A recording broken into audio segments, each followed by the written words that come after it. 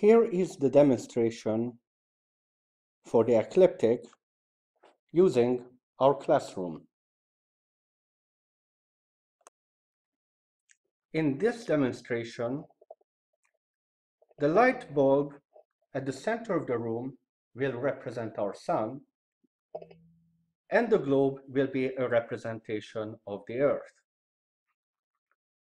Quite obviously, this model is not to scale, as the Earth would be very tiny compared to the sun and much farther away.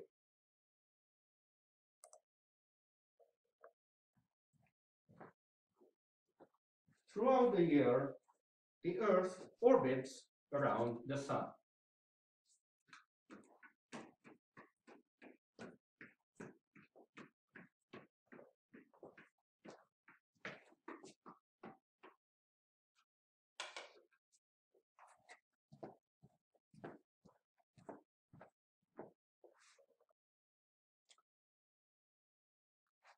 But because we live on Earth, from our perspective, the sun seems to drift across the sky throughout the year.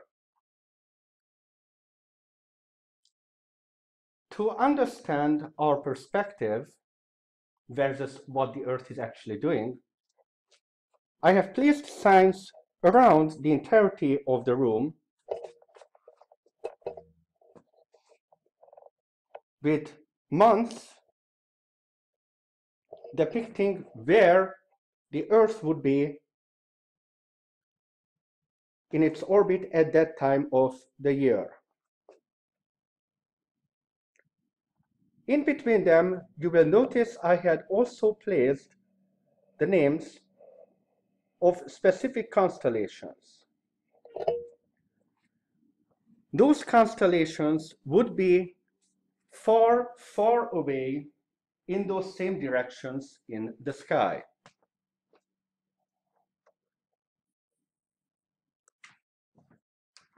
If I were to simulate the orbit of the Earth from the perspective of the sun throughout, say, the month of July and into August, this is what they would see.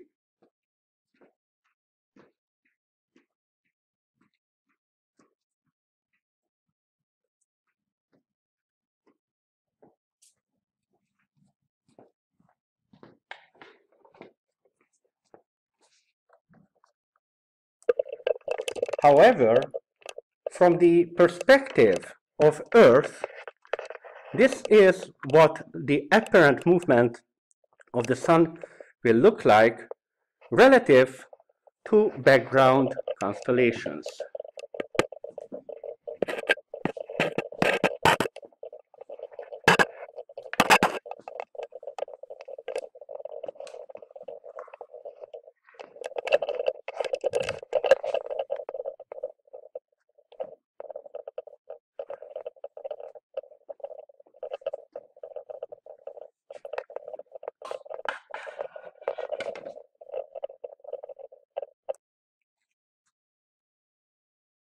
This also has historical implications, as many people associate their birth dates with these constellations.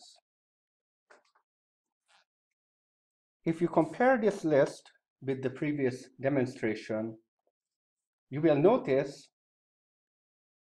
that the direction of the constellations is not where Earth is in its orbit at that time of the year. Rather, it is the direction of the sun as viewed from Earth at that time of the year.